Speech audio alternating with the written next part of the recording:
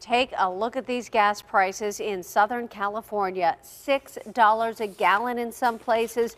Drivers say it's out of control.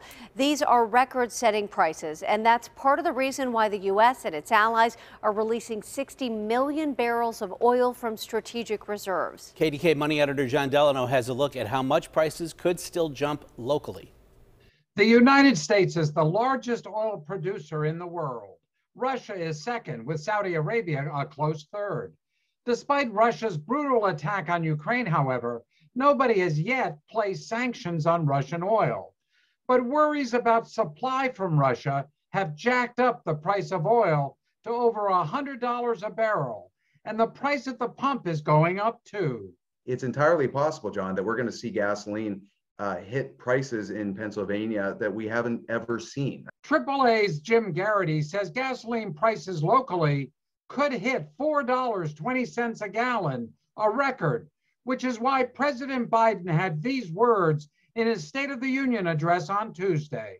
I can announce the United States has worked with 30 other countries to release 60 million barrels of oil from reserves around the world. These steps will help blunt gas prices here at home. But I know news about what's happening can seem alarming to all Americans. But I want you to know we're going to be okay. 60 million barrels, half from U.S. reserves, may sound like a lot, but University of Pittsburgh energy economist Jeremy Weber notes the release that's been announced amounts to, if it were spread over a month, about 2% of global oil consumption. So that's not a lot, but it's something. Is it enough to affect gasoline prices in this region or in the U.S.?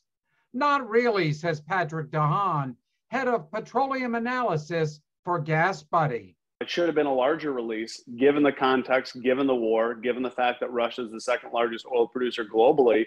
But as we're seeing the response, as you mentioned, oil prices are surging, at one point reaching $110 a barrel on this, again, kind of disappointing announcement in terms of how small the release is. Of course, some experts tell me you cannot always assess the effectiveness of a release of oil immediately after the announcement. It may take some weeks.